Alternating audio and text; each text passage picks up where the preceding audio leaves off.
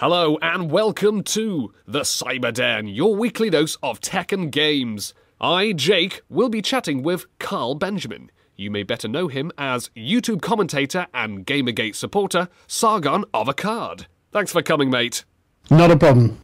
Let us discuss the hashtag movement Gamergate. After a year, the discussion is still going strong.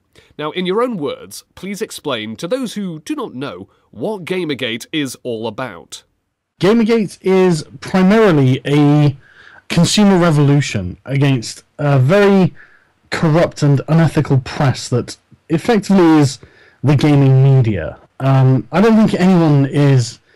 excuse me. I don't think anyone's in any doubt that the gaming press has long been corrupt. And the main problem with it is it doesn't have any standards, because it came out of an enthusiast press back from when gaming was, back from when I was a kid. And gaming was it was a lot smaller, it was a lot less mainstream, and the press surrounding it was always a hobbyist press. And it was always, corrupt is maybe a strong word for it, but it was always very much sort of, buy our games, and here's a game review, alongside all of these adverts for the game that's being reviewed. And so that, the people who are reviewing games have been given money by the people whose games they're reviewing. So it's always been, and I'm not even sure that the advertising revenue model will ever change. But in recent years, there's been a distinct trend of indie developers who have noticed that there isn't any particular oversight to the press in the gaming industry. There's no separate, press body or anything like that. And they've, frankly, beforehand, at least the AAA companies had at least they have the shame to not do everything that they do in public. Whereas these indie devs, they're sort of like the sort of next generation, and they've grown up with it being just kind of well known, kind of obvious, and so everything that they do is on social media. Excuse me. So when you see developers being supported by journalists who are friends with these developers, and then talk in very positive, glowing terms in the media about the games their friends are making, like, for example, Kotaku's Nathan Grayson with his buddy Robin Arnott. And it's two in everyone's faces, and everyone's known it for such a long time. And so when Gamergate began, everyone was like, look, there is just so much to talk about here, because the gaming press has been... the standards of the gaming press have been so low for such a long time. So much advantage has been taken of that when it finally happened, I don't think that people knew just how deep the rot had really set until the censorship began. When people wanted to talk about this issue, I can't think of an outlet that didn't censor it, a big outlet that didn't censor discussion. The Escapist, in fact, was the only one, I think. And even then, there was a great deal of pressure, and we only know that there was a great deal of pressure on Greg Tito, the then editor of The Escapist, because it turns out that all of the journalists were on a secret mailing list that obviously only the journalists knew about, until it was leaked to Breitbart.com and then revealed. And so we got to see the editor-in-chief of Polygon emailing the editor-in-chief of The Escapist and demanding that they modify content on their site to suit Polygon's needs, which is very bizarre because, The Escapist is owned by Defy Media, whereas Polygon is a separate company, and theoretically they're in competition with each other. But they don't act like they're in competition with each other. They act as if they're all on the same team, as if they're part of a side. That's kind of the front that they presented to gamers. It's the journalists who are the gatekeepers to the developers, and then there's the plebs on the ground. The plebs being talked down to. And that was very much the attitude, especially when, on the 28th of August 2014, they produced, I think it was about 12 articles, claiming that the very label of gamer is over. Nobody should use it anymore, and anyone who uses it is a rather bad person. And that was a particularly strange thing for the press to attack their own audience. And I think the combination of censorship and that is what really got most people into Gamergate who were in there. Now, Gamergate has been frequently, and unfairly, criticised by the press and are often described as sexist right-wingers. So, why do you think this is happening? Do you think that they're trying to deliberately demonise Gamergate supporters, or maybe they're just misinformed, not putting enough effort into... There's no doubt that they're not misinformed. They know exactly what they're doing. I mean, just take for example just take what they say. I mean, to say that right winger, that in their minds would be enough of a reason to dismiss Gamergate's concerns. That's a very bizarre thing to say. Oh, look, I disagree with his political position, therefore their concerns for, say, ethics or standards, or, you know, they don't want to be talked down to, they don't want to be insulted, they don't want to be hassled by their own press. That's, you know, but say, oh no, they're right wingers, so we don't have to listen to them. That's a very bizarre position to adopt, I think. And I think it goes to show a lot to do with the mindset of these people. I mean, these are the people that the Law and Order, Special Victims Unit, ended up writing an episode based on this sort of narrative that has been spun by the press, and it's about identity politics. And if you don't really know what identity politics is, then I really envy you, because identity politics is one of the worst things you'll ever come across. But basically, to claim that there is a movement of... I think it's hard to get accurate numbers on Gamergate, but if you look at one of the main hubs, which is Reddit's Kotaku in Action, there are about 50,000 people there. And when I put a Gamergate video up, it'll get it'll get about 50,000 people in the first day watching it, and then I've got 160-something thousand subscribers. And so, you know, it ends up with about 70,000 views. So I imagine that some of them are people who are just interested in watching but aren't necessarily supporters. So I think 50,000 is probably an accurate number, or as accurate as we can do for the number of people who actively support Gamergate. And to say that 50,000 people from across the world got together to somehow just, I don't know, hassle women is, I think, a very... It's a tenuous thing to say. I think I would... If someone told me this about anything else, I would find it hard to believe. So I don't see why I should believe it about gaming. And since I've been involved in Gamergate, I know that's not the case. So, you know, I just think if someone told me that Black Lives Matter was about harassing black women or white women or something, I'd say, well, is that likely? Or is it more likely I can listen to them and, you know, they're claiming that you're being unethical. How unethical is the gaming press? Not to mention, two things I'd like to add. Number one, you mentioned, of course, about the Law and Order episode. Those who have not seen it, I covered this in a previous episode of the Cyberden, but... Oh dear, it was so ridiculous and stereotypical, and... It was rather amusing, wasn't it? Well, true, at the same time, it was such a farce. The fact that... the whole premise of it was based on the idea that there was a group of gamers actually trying to get women out of gaming, and when they would spout the dialogue, it just felt so clunky and unrealistic. It just sounded ridiculous, in my opinion. It sounded like, if you compared it to, for example, say, dialogue in the first Resident Evil game, then that would seem a lot more natural compared to the dialogue in Law and Order. For example, forming a little terrorist group of gamers chasing out women from game development. How ridiculous can you get? Yeah, it's not something that's really possible either. That's the thing. I mean, you know, no one's obligated to use social media. You can if you want, obviously, but you don't have to use social media, and that's where most of the alleged harassment is coming from. And I mean, how do you stop someone selling a game? How do you know? I have no idea how that actually works. And one of the things I liked most about it is when the gamers they kidnapped a woman, and then they were taunting the city's police force, weren't they? And I was just like, what? Do you think they're going to die for video games? You know? But yeah, it's ridiculous. It's absolutely absurd. And to this date, not one woman has been chased out of gaming, and Gamergate's been going strong for over a year now, so we're not doing a very good job if we're a hate movement. But on the plus side, almost every website that we've had an issue with has got a new ethics policy. So we're doing great on the ethics front. I'm pretty sure now, I've done a bit of research about Gamergate, and I'm pretty sure that a large portion of the Gamergate supporters, even though on the political scale it is a bit scattered, mostly leaning towards the left, not the right. That's very true.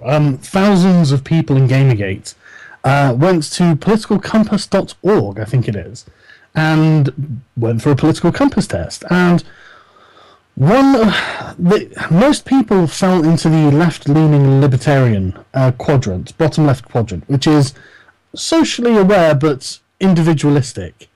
A fair amount, but probably about maybe a third of those people fell into the sort of right-leaning libertarian quadrant, and virtually none of them fell into the authoritarian top quadrant, two quadrants of right or left.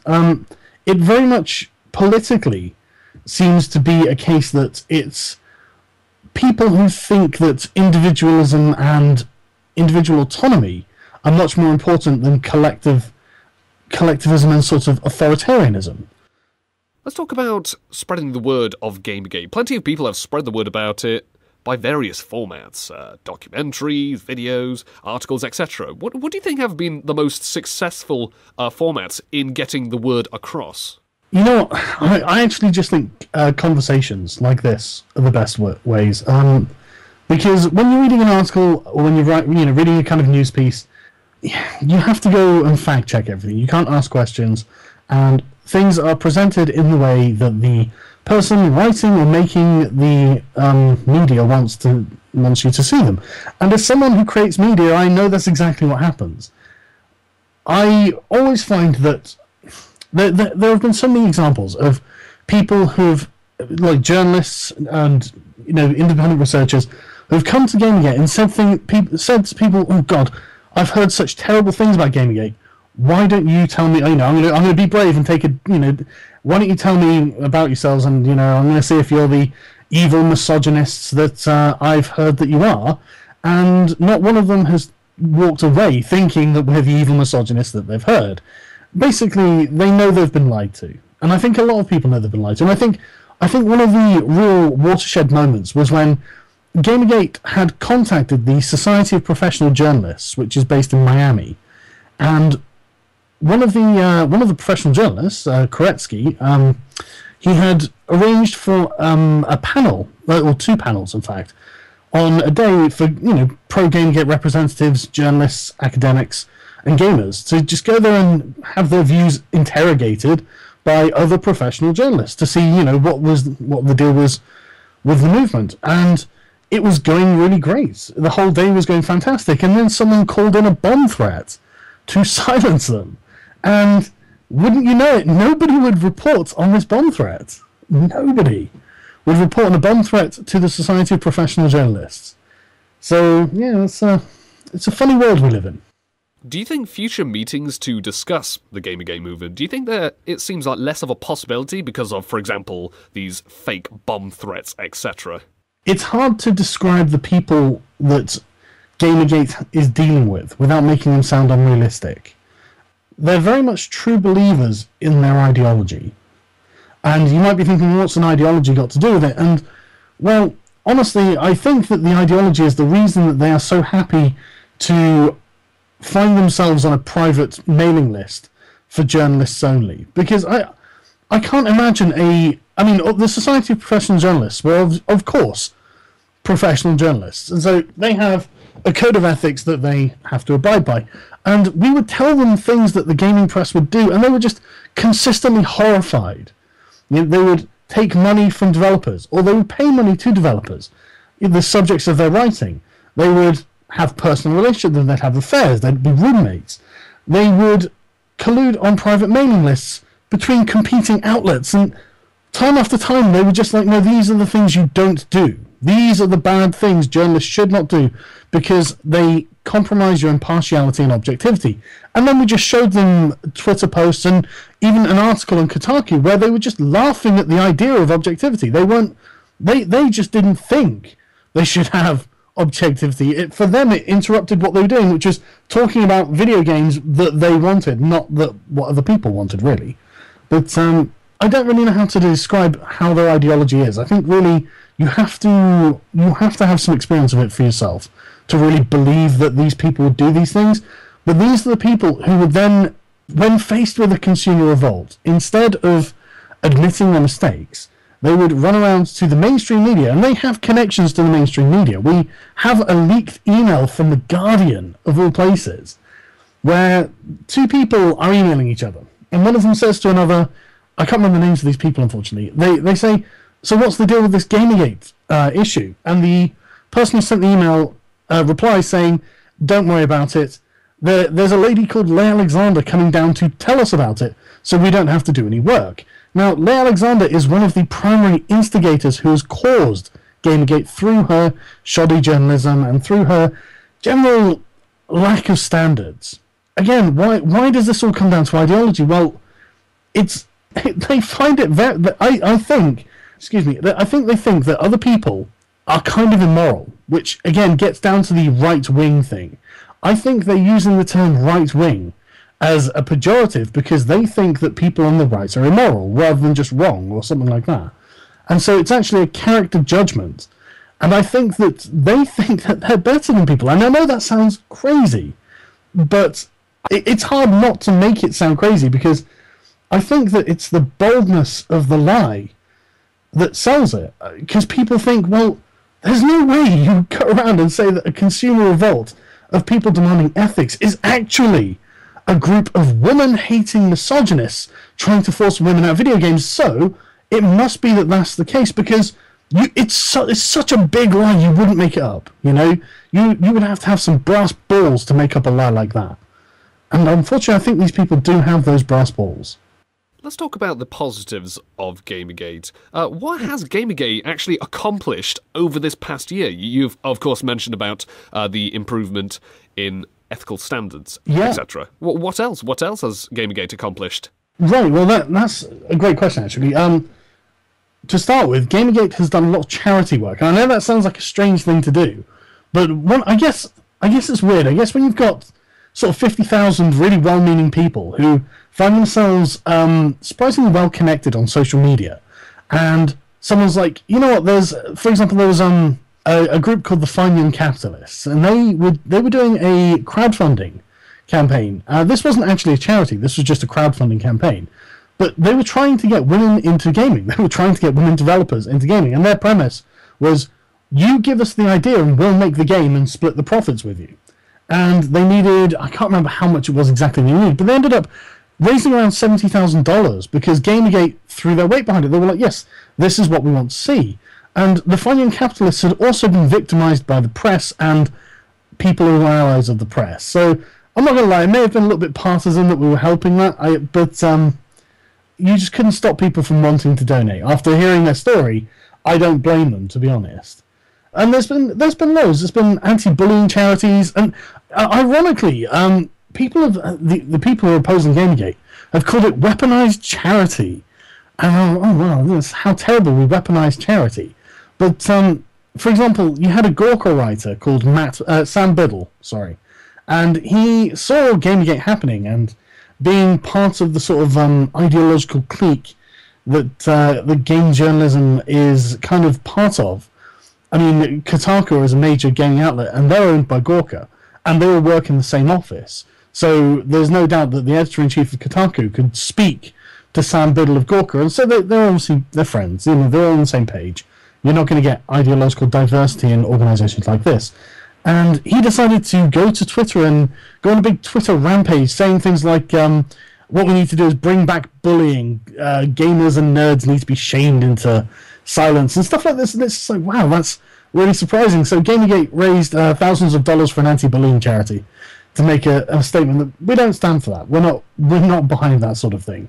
In fact, we're the complete opposite. And I mean, you had a fellow called Total Biscuit who is a YouTuber like myself, but he specialises in video games, and he's got around 2 million subscribers, and he's very much in favour of the objectives Gamergate has, but because of the climate he operates in with his fellow sort of critics and journalists, he can't really do all that much without copping a lot of flack. He wouldn't back down from the stance that the games industry needs reform, it needs ethical standards, and it needs to be made aware. It needs to be something that we talked about. And so they started sort of a hashtag campaign against him, and he's found himself, and he's a cancer survivor as well, so after he had cancer surgery, he's found himself very much on the attack from these people. And I know it sounds like a nebulous thing, but one of the things I think that Gamergate has done is for people like him and for other developers and for other critics who have come out and said, look, I'm in favour of Gamergate as well, and there have been dozens now. We've given them refuge. We've given them a place where they can voice a dissenting opinion and find support rather than universal opposition. And I know that sounds weird, and I know that sounds extreme, but I really think that's one of the major things that Gamergate's done. Because one of the things about people in GameGate is that the censorship was so extreme. I mean, places like Reddit would delete threads with 30, 40,000 comments in and just delete them because they were talking about this corruption. Even on 4chan, the home, the bastion of free speech, conversation about Gamergate was censored. It blew my mind. Absolutely, how on earth?